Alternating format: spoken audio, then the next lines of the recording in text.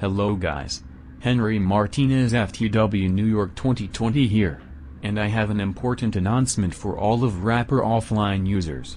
Now, it's been almost a month since I uploaded my first ever WrapperOffline video, and since then, I haven't found a way to get Output Audio on this site ever since.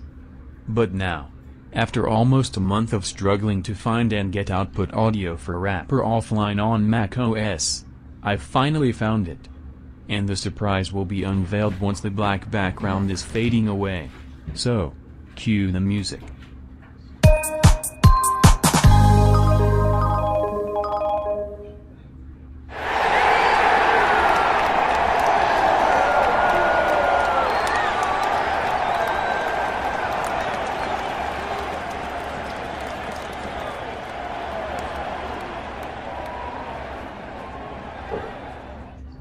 That's right.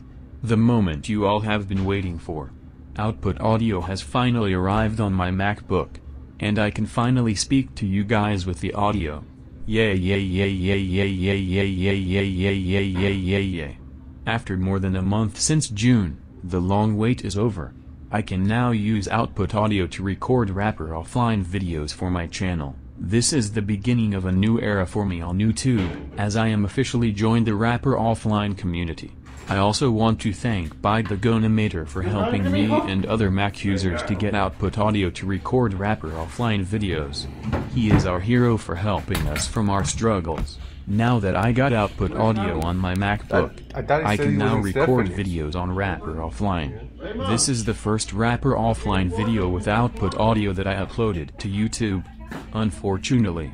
As for the background audio from other videos I screen record while try to add them on the video maker on WrapperOffline, I'm still struggling to add them to the video maker on WrapperOffline. Unless a Mac user can solve this problem in the near future. But anyways, stay tuned for the first videos of WrapperOffline on my channel. This is Henry Martinez FTW New York 2020, signing out.